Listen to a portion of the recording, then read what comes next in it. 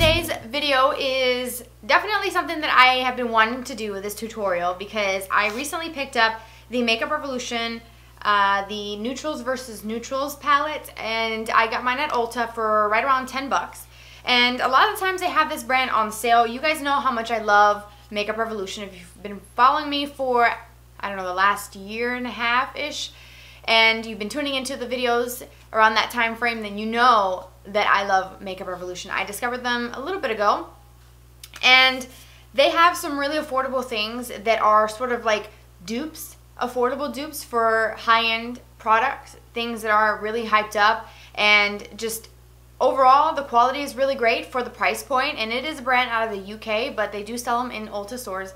I believe all Ulta stores do, but if not, definitely Ulta.com does have some of it. I do have a video all about Makeup Revolution and my whole collection video. Of course, I've added a couple things here and there since that video, but if you're interested in seeing all about Makeup Revolution, then I will link it down below. Put an annotation somewhere above my head so that you can click on it and go straight to that video.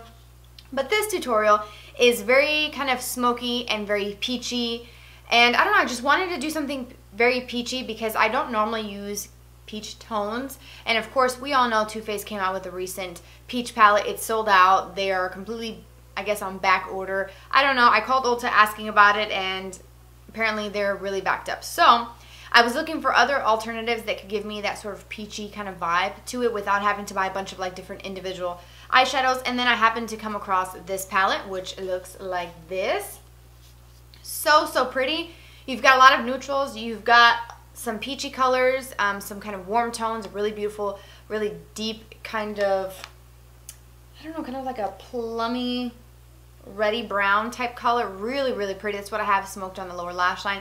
But if you are interested in trying peach colors without committing to the Too Faced price point, you can definitely get a palette like this or anything that has sort of peachy tones. So that's what we're going to be using today to do this entire look. And I really love them. They swatch out really great.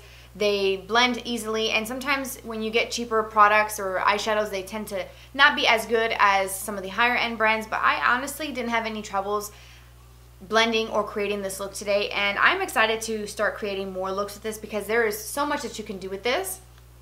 So many pretty colors, so many just soft everyday colors. If you want some kind of warm tones, if you want some peach, you've got those options there, and for 10 bucks, I really don't think you can beat it. So if you want to see how to do this entire look, then keep watching and I'll show you exactly how to do it.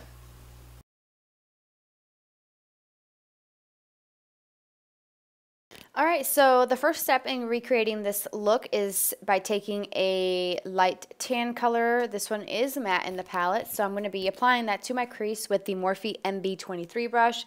I chose to use something that was soft and fluffy just so that I can apply some color and also diffuse the edges so that it's very seamless and well blended. I love that Morphe MB23 brush. I think it's a really good brush and it's held up pretty well. So what I'm doing is just sort of building it up by applying the most product on the outer part of the outer V of the crease and then blending to nothingness towards the inner corner. Then I'm going to add some more depth by taking the other matte brown shade, which is, I would say, 2 to 3 shades darker than the first shade, and I'm applying that directly over it. And I'm using another brush that I love. This is by Zoeva, and this is the 228 Luxe Crease Brush. This brush is so great for applying color and blending. I love it. So what I'm doing here is just applying and blending. I'm using the tip of the brush to apply it in the crease, and then I sort of kind of angle the brush just a little bit differently to use the side bristles because it's a tapered brush. So the side shorter bristles to help blend everything out. As you can see here, I am just sort of holding it almost kind of upside down into the crease area and then blending, and again then going back into windshield wiper motions. I do this a lot. I feel like it just gives me a much more blended look than just sort of window sweeping motions constantly back and forth. I don't know. For me, I think it works.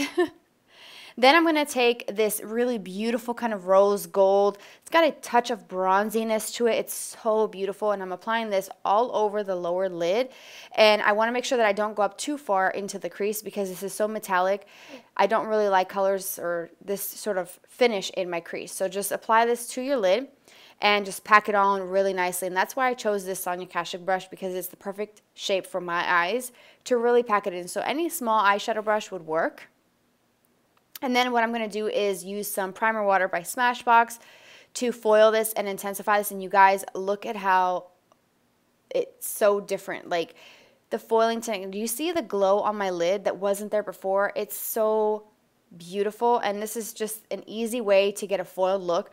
You can just spritz it. If you don't have this primer water, you don't have to buy it specifically for this. Just use the MAC Fix Plus if you've got that. Heck, I've used even eye drops, like $1 eye drops from Target works beautifully as well. Just make sure you have the product on the brush, then spray it or dampen it. Don't put the product or the liquid into your eyeshadow pans because you'll ruin it. And here I am just sort of packing that on. Look how beautiful this looks. I love this palette so much. Okay, so then I'm taking this peach color and I'm using a Makeup Geek brush. I'm not really sure what the name of this brush is. I'll have to put it down below.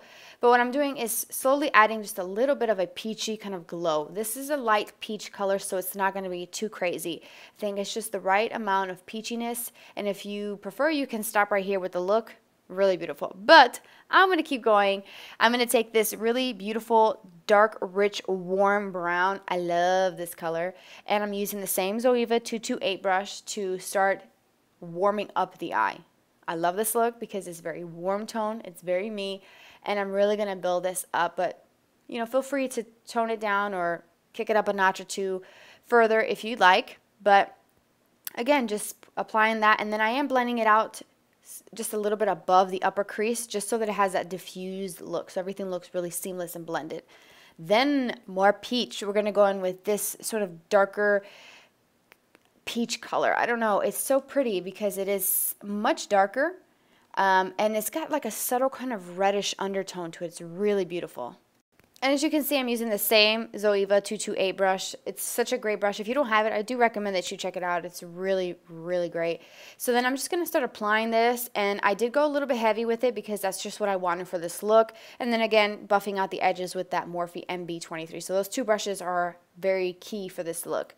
Then for the lower lash line, I'm going to take both of the original colors that I use, the matte shades, the tan colors, with a detail brush. And I'm going to start defining my lower lash line and really thickening that up because that's just how I prefer the color. And I'm really going to lay this on pretty thick under the under eye. And it's going to look a little harsh, but you do have to blend it out. So I'm just going to apply quite a bit of this. And again, you can use any brush for this. Detail brush is perfect for it. Then with a pencil brush, this is a pencil brush by Zoeva, or Zoeva, however you pronounce it, and it is the 230 Luxe pencil brush, another great brush. So then here I am applying some of the darker brown shades that I use, the same sort of mixture of browns that I used in the crease. I'm sort of going to just swing down and carry those colors down the lower lash line. And then here I am foiling again, that bronzy kind of rose gold, and this is going to go right in that inner corner just to sort of complete the look and bring that foiled like glowy goodness down into the inner corner. So beautiful. I've probably said the word beautiful like 1,000 times already. But I'm just going to be applying this to the inner corner and definitely layering it up. And these colors blend very well. They're super pigmented, as you can see. Great palette. Then to deepen up the under eye area, I'm taking this really intense kind of, I don't know, like a reddish plummy brown. It's really, really pretty. It reminds me kind of something similar to Cherry Cola by Makeup Geek. I think that's what it's called, but it's kind of like a dark kind of reddish plummy brown. Very unique color. And then I'm going to be applying that to the lower lash line. I'm going to put the most of the product on the outer part of the lower lash line and then just kind of blend it into that foiled color. Not too much because I don't want this really dark color to go too far into the inner corner. And then again with that same pencil brush from Zoeva, I'm blending out to make sure I don't have any harsh lines. Next for the liner, I'm using this one from Colourpop. It is a gel liner in the shade Best O. Love it. It is like a kind of plummy brown color, and I'm using this in the waterline. And what I've done is I've used my Beauty Blender blusher to help kind of pull that area down just a little bit so that I'm able to really get this pencil right into the waterline. It applies beautifully, as you can see, and I don't have to really work at it too much to get it to show up, and it's such an intense color and it makes the brown really pop. Then for the upper lash line, I'm using the Tarte Tarteist Clay liner. This is a very liquidy liner. It's a cross between a gel and a liquid. And I'm using the same brush that comes with the little, when you buy it, it's like this angled bent liner brush. I'm using that just to create a very thin line. And I'm just following the natural shape of my eye. I'm not doing anything special, just a little thin line to define the lash line and make them look a little thicker. Then for mascara, I'm using my go-to. This is the Rocket Volume by Maybelline. This is my favorite mascara from the drugstore. I love it. Been using it for a couple years and it's been great. And this is the overall look here with the eyes. Everything that I use for the face will be listed down below, but as you can see, it just looks so pretty, so warm tone, and I love it. I hope you guys liked it. So feel free to let me know your thoughts about this look and about this product if you've tried it down in the comment section. I always love hearing from you guys and I do my best to respond. Thank you for joining me for this video and spending some of your day with me. Have a fabulous day and I will see you very soon.